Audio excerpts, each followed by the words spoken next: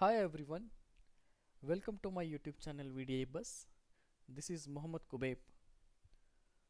In this video, we will discuss about Azure NAT Gateway, how we can utilize NAT Gateway in our Azure Virtual Desktop and Citrix Virtual Apps and Desktop service. If you like this video, please hit the bell button and subscribe to my channel, and also please share it with your colleagues and community. So Azure NAT Gateway, it is a fully managed high resilient network address translation service. Virtual network NAT simplifies outbound internet connectivity for virtual networks. When configured on a subnet, all outbound connectivity uses the virtual NAT's static public IP address. So basically, Azure NAT Gateway, it will help you to send outbound traffic from your subnet or VNet to the internet without configuring any public IP address on the virtual machine. So virtual network NAT benefits security. With the NAT gateway, individual VMs or other compute resources don't require public IP address and can remain private.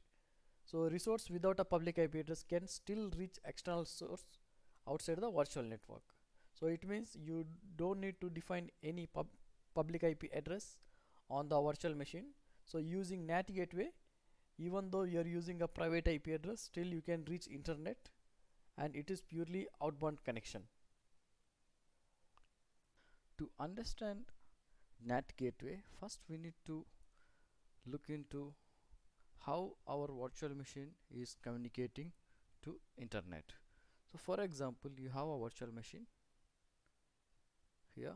Basically this virtual machine will have a private IP address which is 10.1.5.5 for example, and then it may have a public IP address. So it may be something like 120.1.5.3. So this is your internet.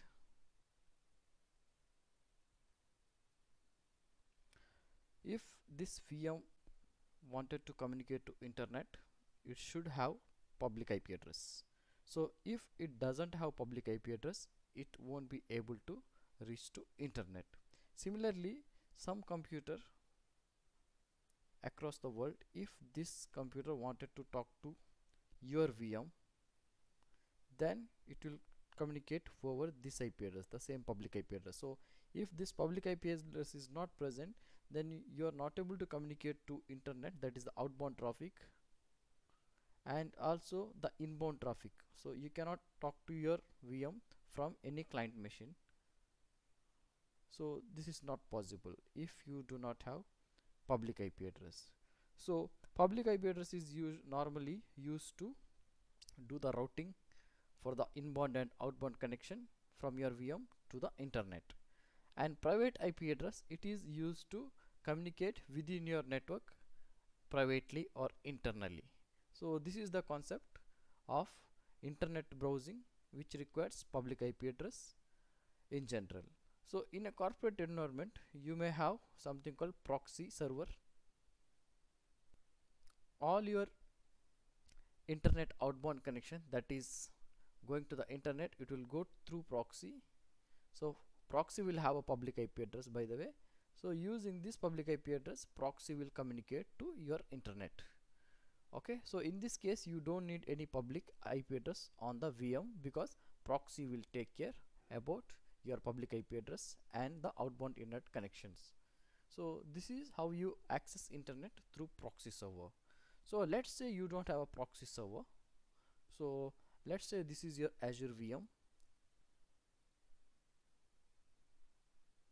and this is the internet.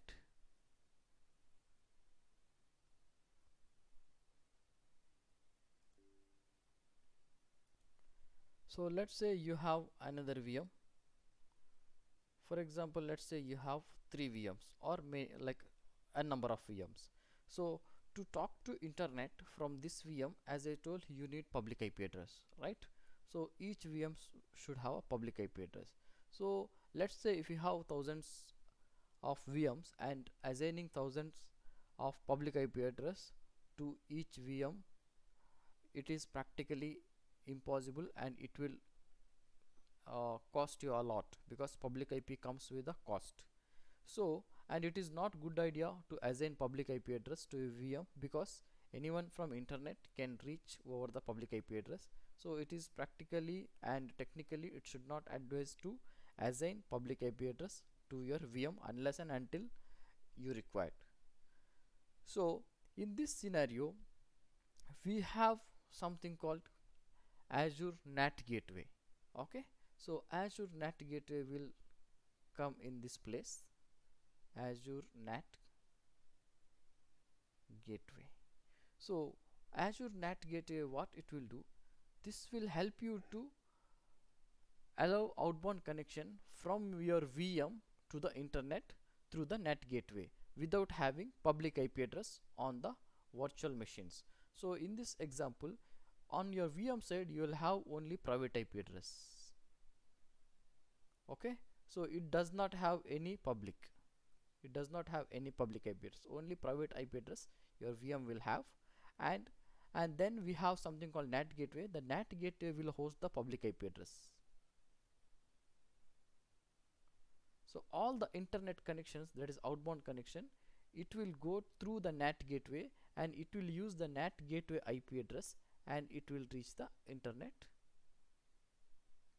so that you can securely access outbound internet connection from your VM to the internet using NAT gateway. So NAT gateway will use either single IP or bunch of IP to communicate to internet. So one of the benefit of NAT gateway is your VM is not directly going to talk to internet. It will first go to the NAT gateway. So NAT gateway will do the NATing translation for your outbound connection, and it will use NAT public IP address to reach the internet. For example, in the internet, let's say you have some servers or web services in the internet, and you wanted to reach from this VM to this server which is in internet. Okay, so whenever you access the service, so it will go through NAT gateway. So for this server, your source IP will be the NAT IP address. The IP address, this IP address will recorded here as a source IP address. Okay, so this is not at all communicating directly to your servers on the internet.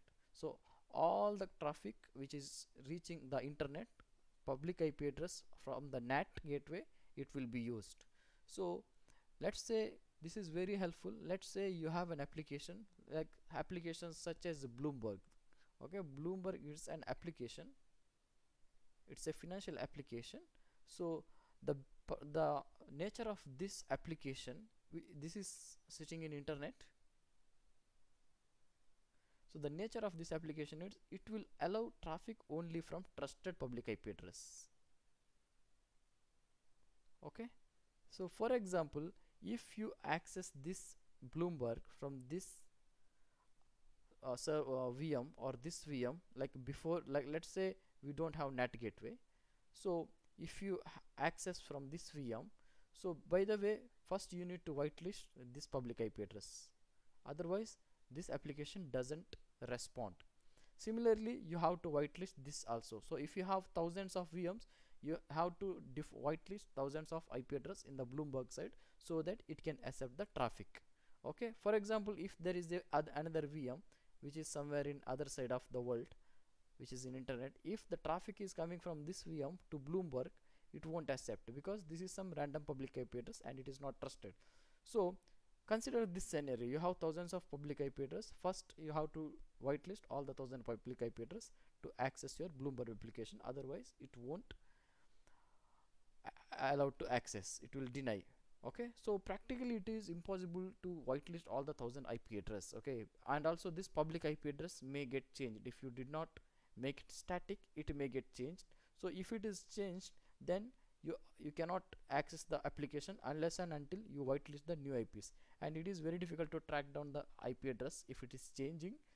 Then the solution is NAT gateway. So if you use NAT gateway, all the traffic, your Bloomberg application will go from the NAT gateway IP address. So in this scenario, you have to whitelist only the NAT gateway IP address, so that irrespective of you have 1000 VM or 10,000 VMs, all the traffic will go to Bloomberg from the NATed IP address. So this is the beauty of NAT gateway. So basically it will provide you outbound internet connection to your VM without having any public IP address on the virtual machine side. So it will use its own public IP address to reach the internet. Demo of Azure NAT Gateway. Here I have two virtual machines and it is located in Central US and it has got public IP address. So 40 belongs to DC and 40.77.4.245 belongs to my test VM. Now I am going to remove the public IP address of this virtual machine. So I need to shut down the virtual machine first. I'm gonna stop this VM. My VM is stopped, so I'll go to the network part. We need to select networking and then we need to select the NIC. I'm going to select the NIC, that is network interface card, and under NIC we need to select IP configuration. Then I will select the IP address. Now you can see the public IP address is assigned, so I'm going to do a deassociate. So now I released public IP address from this virtual machine. If I go to my virtual machines, you can see there is no public IP address assigned to this virtual machine. So now we will log into the VM. So basically we will log into our DC VM. From DC VM we will take a remote of our test VM through the internal IP address, because public IP address is not available, so I cannot take RDP of test VM directly. So now I am inside my DC virtual machines. From here I am going to do RDP to my test VM. So I'll type the IP address of my test VM, that is 10.125.1.5. So as you can see here, I am inside my test VM. So now we will configure NAT gateway, so that once we configure NAT gateway, this VM will use NAT gateway IP address to communicate to the internet, that is to the outbound traffic. Let's search for NAT gateway. So here we have a NAT gateway. Click on NAT gateway and then click on create NAT gateway. Select the resource group. So I'm going to select VDI and then give the name. So I'm going to give NAT gateway -VDI. The location I will keep it in Central US because my virtual networks are in Central US. Availability zone, I'm not going to select any availability zone because this is a demo lab. So if it is a production, you can select accordingly as per the requirement. Then the idle timeout, this is the timeout minutes before any outbound connection. If it is not in use or idle, it will get reset. So you can give 4 minutes to 120 minutes, so I'll keep default. So coming to the outbound IP, this is the IP address where your NAT gateway will use this IP address to communicate to internet. So the traffic will go to internet using this IP address. So I'm going to give NAT gateway VDI public IP address. Click on OK. Then we have public IP prefix. It means it is a bunch of public IP address, so that you can use for NAT gateway instead of single IP address. So in this example I'm only going to use single IP address. Then we need to select the subnet. So since my virtual machines are available in VDI VNet, under that I have production subnet. So if you have a production subnet on which you wanted to apply NAT gateway, so that all the outbound traffic from this subnet, it will go through NAT gateway. Then review and create. So now validation is passed. Click on create. So it is in a process, so it will take like 1 minute to create the NAT gateway. My NAT gateway is ready now, so let's go to the NAT gateway and select our NAT gateway. Just refresh it. So select the gateway. So here in outbound IP address, so this is the IP address which NAT gateway will use for the internet outbound connectivity. and under subnet, so you can see on which subnet you applied NAT gateway. So these are the two things you have to make sure that you applied on the right subnet. Let's go to the VM and we'll try to check the IP address and try to open any internet sites. So it should use this IP address as an source IP address for the outbound access. So let's log into the VM, that is DC VM, which is having the public IP address. Then we will take a remote of our test VM from DC VM. So I'm inside my DC VM. So from DC VM I'm going to take IDP to my test VM, which is having only internal IP address and it doesn't have any public IP address. So now I'm inside my test VM, that is 10.125.1.5. so let's go to the browser and we will check what is the public IP address this VM is having. So this public IP address, now what you are seeing, this is a NAT gateway IP address. So all the traffic, all the browsing traffic from this VM, it will go to the internet using this IP address, which belongs to our NAT gateway public IP address. If you go back to the portal, so if you go to NAT gateway and click on outbound IP address, so you can see 52.172.173.121.56. so this is the same IP what we are seeing here in the browser also. So this is the brief about NAT gateway, how we can set up NAT gateway to allow your outbound traffic through the specific IP address from the NAT gateway. When it comes to Azure Virtual Desktop, let's say if you do not have any proxy server to send outbound traffic to the internet, then you can make use of Azure NAT Gateway, so that from your VDI you can access internet without having any public IP address defined on the session host. Let's see how this NAT gateway will help you with your Citrix virtual apps and desktop deployment. Okay, so in a CVAD deployment, so you will have cloud connector, you have your VDA, and then you have your fast server. So here it is your Citrix cloud. So basically this cloud connector, it will require a outbound connection to your Citrix cloud. Similarly, your fast server will require outbound connection to your Citrix cloud, and also your VDA, it requires outbound connection if you are using VM. So if you are using VM, so your VDA should have an outbound connection to your Citrix CVAD service.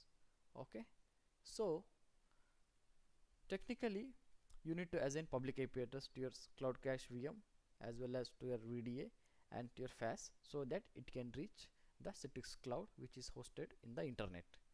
But as I told, public IP address assigning to your VMs, which is not at all suitable because it will have a security issues. So what you can do, either you can use proxy servers. So through proxy servers it can reach to your Citrix cloud. So let's say you don't have proxy server, so in that scenario you can use NAT gateway. So once you have a NAT gateway, you can direct all the outbound traffic to the NAT gateway. So the NAT gateway will communicate to your Citrix cloud, so that your VMs will have access to Citrix cloud through the NAT gateway. So this is where NAT gateway will come into picture when you deploy Citrix cloud infrastructure.